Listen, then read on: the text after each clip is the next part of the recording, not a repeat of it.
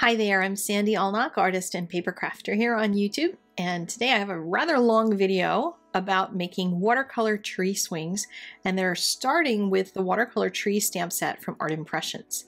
And as you can see, it's got a couple of different kinds of tree trunks and some individual little pine trees. I'm going to be using these markers from Zig. They are the twin tip markers, art and graphic twin tip, and these are the colors I'll be using. They will be linked in the description down below, and I'm going to use the same colors in all of the cards.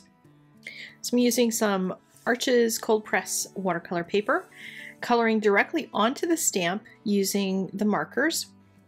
This one is the mid-brown color, and then taking my silver brush. This is going to be the silver 8 round in the black velvet line. It has a nice point to it, so I'm just letting the water, just plain water, soften out some of these edges and trying not to get too heavy with it, but just letting some of that water blend things out just ever so slightly. And then on an extra block, I'm going to put all the colors that I want to use in my tree. And that's a way to use a palette. You could also just pull out your watercolor set and do the same kind of a thing with similar colors. This color is called olive green, and I'm going to use it for the outside edges because a tree is going to be lit by the sun, so it's going to have the top and the outside edges are going to be the lightest. That's where the light is going to hit. And notice that I've got lots of water in my brush, so my color is going to be really light. And the texture I'm creating by dancing the brush all around the edges. And I'm trying to leave some white spots in there because with watercolor, a lot of times we try to get too heavy, we try to make it look like Copic marker, but really watercolor is about those lost and found edges, some that are soft, some that are hard, and leaving some of that air in something like a tree especially. If you look at a tree, you're going to see that there are some areas where you see blue sky right through it. So you're going to see in between leaves. So I want to create another area where I have sort of an area curving toward the front as well. So I don't want it to all to fall into a solid color in the center. And so that's where I put that olive green right there in the middle. And then I'm taking a little marine green and blending into some of this. Now there's some areas that are still wet, so depending on how fast you paint, if there are areas that are still wet, you're going to be able to blend the colors. And I'll show you some other techniques for keeping things a little wetter if you like a more blended look, and mixing those two colors together a little bit to create a secondary green color. Now this marine green is more of a blue, but I love it for something like a loose watercolor tree. It just adds a lot more life to it than just trying to add regular old greens to it. And the greens that are in the graphic twin set are not all that great. They're not very natural looking. I guess a lot of the colors in the Zig collections, both in clean color and in these, are not particularly on the natural side, and I like to make things look very natural. But one of the things I learned from one of my watercolor teachers is that when you're coloring something like trees, putting a little bit of an orange color in there is good. Now I'm using a color that they call brown, for lack of a better name, I guess, but it's more of a burnt sienna type of color. You could use an actual bold orange, but something like a brown is going to give you a little more natural of a look. And I'm going to keep just adding more and more colors to this, and if I go slowly and I let some of this dry, I can put layers with more hard edges all over the tree. The secret to making a tree look very natural is to not make it look even. Trees don't grow in any kind of a way that is symmetrical. That's just not in the way nature works. But I'm adding some darker colors down here, even some black, because I want to create that undercarriage of the tree, that place where all those deep shadows are. And when you're trying to do a summer tree like this with a beautiful tree swing under it, you want to make that tree look really inviting and make it look really cool underneath. But notice how when I stopped that dark area, and then there's that lighter color right above it, it looks like that's coming out toward you a little bit. So the more I deepen that color underneath, it's going to pull those front leaves toward the viewer and make it look more dimensional. So that's the area that I want to work on more and add more to. but I'll do that as I go, sometimes in wet on wet layers and sometimes not. But for the moment, I'm going to try to let it dry a little bit and add some ground underneath. Now, a lot of people, when I've done art impressions watercolor classes, try to fill in the whole ground with color and, you know, go all the way out to the edges and then fill into the bottom. You don't need to do that. Just a little tiny bit right under the tree and let it water out into white. And you do that by adding extra water around the edges where you want to blend it to white. And lots of water. I mean, like drippy, soppy water. Don't be afraid of it, especially on this Arches cold press paper, because it's going to still give you that nice edges, that nice texture to it, and let it be nice and soft. If you were to fill that all in, it's going to anchor that image way too much at the bottom. You want the focus to be up at the top, up in that tree. So I decided I wanted to try to put some more of that black underneath and start really darkening in those shadow areas. But I was struggling a little bit because you can see the watercolor is still moving. It's still very wet in there. And I wanted to add a lot more hard color in there. And by hard, I guess I mean, yeah, I would call it thicker paint if I was using watercolor, but I want to use more solid color in there. So I thought I'm going to move on and work on my tree swing for a little bit. Make a tree swing nice and tiny, and it'll make your tree look really big. And I'm just painting a circle. And I'm not even worried about it being even. This is a watercolor painting. So don't stress out and feel like you have to draw it in there with pencil first in order to paint it. Just paint a circle. And then you can drop more color in there. I dropped a little bit of that marine green in. I'll drop in a little tiny bit more of the black. And then I started working on some of the areas of the tree that were drier, because you can see I'm getting a harder edge now. And then I'm in control of where I put the water to soften it out. And it gives me a darker color if I paint over an area that's dry already. So if you're looking for stronger color, that's one way to work on that, because as long as it's wet, everything's going to still melt into it and soften out the color and the edges and everything. But also notice that my shadow areas that I'm adding in here are not in a consistent place. They're not, you know, they're not symmetrical to each other. And I'm going to change the color up a little bit. So I mixed a darker green so I can make some darker green shadows and not have them all be that heavy black. But if you look at a tree, pull up some pictures of big old oak trees on Google, or go out in your backyard, excuse me, and do your own tree. Look at the way the clumps are on the tree, and they're not going to be even. And it's nice to just kind of follow nature and let it be uneven. Let those different areas catch the light and catch the shadow.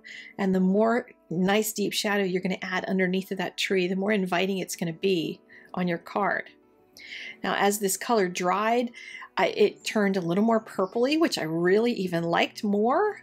It was really fun to watch these colors change. That's one of the things about watercoloring with markers. A lot of times, depending on the brand, you're going to get different colors once something's completely dry than when it was wet. And that's sometimes I don't like that, and other times I find it a delightful surprise. But again, you could do the same thing with this stamp set and use your markers to do the tree trunk, and then grab your watercolor set in order to create the rest of the scene, especially if you're going to do some really nice ones that you want people to keep. The color in the markers is eventually going to fade.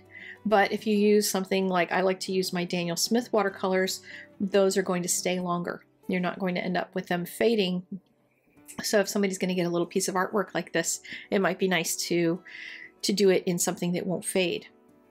So this little tree branch, you saw the funky shape that it was. I added another branch to it. You could also turn it upside down and make the part that's at the top, make that the trunk, and make the rest of this branches. But I decided I wanted to make some kind of gnarly roots down here and some nice dark shadows underneath, and then use my water to soften that edge out. And then I'm going to make a big loose tree. I'm using my number 8 brush still, so I'm having a little trouble getting wide enough. I would really like to use my number 12 here, but I thought I'm going to see, because I know a lot of you guys don't want to buy a second brush. The number 12 would be really great for this. And I'm just making large swooshy swashies of color.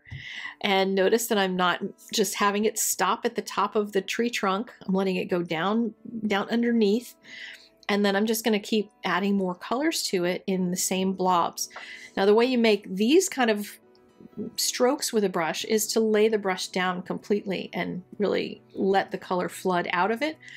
With the last one, I did more with the tip and I was letting it dance across the surface. And around the edges of some of this, I wanted to add just a little bit of that same kind of detail, but not a ton of it. So you'll notice as I go, I kind of keep mixing all the colors together. And then eventually, as I get out to the edges, I'm going to let just a few of them be detailed. But the rest of this, it's all still soppy wet, so I can still just slather color in there and let it bleed and be soft, and then give the tree just a little bit more detail around some of the edges. I wanted to put some nice deep black under here and create that shadow underneath, because that's what's going to make a tree inviting. And my big old vine maple out back is always calling to me in the summer to put my little lawn chair underneath of it. I don't have any branches that are high enough so that I'd have room for a tree swing, but I would love to. It would be nice. But I at least do get to put my lawn chair out there and watch the puppies play, and then just enjoy the shade, because a nice big tree with a huge canopy and lots of thick leaves really does make a difference on a hot summer day. Now on these outside edges, there were some that I got a little bit too harsh with the edge, so I decided to add a little bit of water to soften them. And then I let it dry dry completely, so I could then go in with this really dark black, because I wanted the deep shadow to be really in there. You could mix that with a little bit of green if you don't like the look of black, but I wanted that really super dark shadow. And I'm painting around the tree trunk and those branches. So the more contrast I put in here, notice like that little highlight on the tree trunk is actually starting to pop out. So it's becoming more visible because of the contrast. And you know me, I love my contrast. So for me, it's important to kind of sometimes wait until something's completely dry like this, so I could really add that detail and that really strong black contrast. And I'm adding just a little tiny bit of it, moving around the rest of the tree, but I'm keeping most of it centered right around my little swing to keep the attention there. And adding just a little tiny bit here and there, and then using water to soften it out. So use your water to keep things from being too hard-edged, because depending on what kind of a look you're going for, if you want it really soft and light, then keep your tiny details to particular areas and don't stress out about making it everywhere.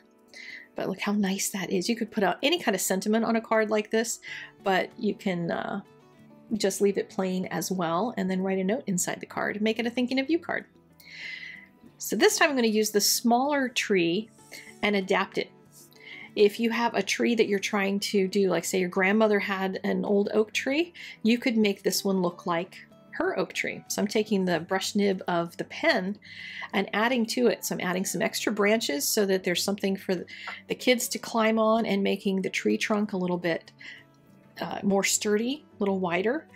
And you could also, if you end up stamping it and it's crooked, this is a good thing to do when it's crooked, because yeah, these are not clear stamps, so you can't see exactly where you're stamping them, and sometimes you just need to fix it. You can fix them easily with marker. Now this one, I wanted to see how light and bright I could get it. How much of a summer feel could I really get? So I got out a little mini mister with water in it. And so as I was painting, I started doing a little spritz here and there. I spritzed the paper first, and that didn't seem to do much for me. I was hoping to just get the color to travel along, but this is marker. Marker doesn't work like watercolor. If I was using watercolor and did a spritz and dropped color in, that would shoot out into the water. But watercolor marker does not travel the same kind of a way, so you need to kind of move it. And I'm just going to keep doing little spritzes here and there, especially along that top area, to keep it really light. And you could do that with your brush and just letting it be really bright, but the spritz of water seems to really lighten it and soften it even more, because I want more of these colors as I put them in here to continue to be soft in that upper area and draw all the attention down to the swing that I'm going to put in here and that deep dark shadow. So again, going in with that little bit of marine green to pull that bluish color in. And notice that I'm kind of doing a combination stroke this time. The first time I did a little bit of dancing with more of the tip. This time I'm dancing with the full side of the brush in order to make those little kind of almost C marks. But those C's are going to blend together because I've got so much water. It just takes some time for them to blend. And then I'm also going to add other colors to it in order to kind of pull the tree together a little bit more. Add a little more of the olive green in it and drop in some of the other colors. And as I get deeper with the colors too, the colors that are already light are going to start looking lighter in comparison. So when you start putting in some deep, rich colors, that tends to happen more. And notice here I threw all my colors on this little palette, but I'm just grabbing all of them and mixing them all together. I'm scribbling them separately, but then with my brush, just make one green out of all of them, and notice I can create a green using blue and brown and green together and create a whole different kind of green. And then at the bottom, I allow just a little bit of that detail, that little danced sharp edge detail to start to happen. And then I put the shadow kind of going off to one side. It's going to tell the viewer that they want to sit on the left side of that tree. That's where the sun is going to be shaded the most. It's going to be the coolest spot in the summertime to sit under there. Next up is the swing, and I thought instead of doing a round tire swing, which I know some people might be afeared of trying, which you just make a little seat for your swing and then pull two little lines down to it to make the ropes or whatever kind of chains are going to be hanging down there holding the swing up. But look at how beautiful it is when all that detail is only in that one area down at the bottom, and the top is just all melted out and mushy. All those colors just are kind of blended together. You could even spray it a little bit more if it's not blending out softly enough. Spray it on top. Watercolor marker doesn't tend to re-wet all that well once you've done this much to it, but you could spritz it a little bit more. But mine is coming out really great. I'm really loving the look of this and the softness of it. That's really drawing the attention down to the swing and the shadow. And I love the shadow just off to one side. Really made a difference on this one. And each one of the cards has a green layer of paper underneath of it, and then I put them on cardstock that is craft colored for the card base.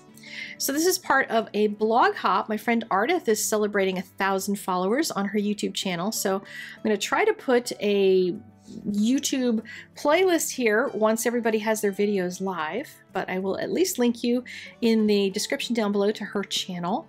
They can also pick up all of the links over on my blog as well as stills and that sort of thing. And I will see you guys later. Have a really wonderful day, and I hope you go make a watercolor tree yourself.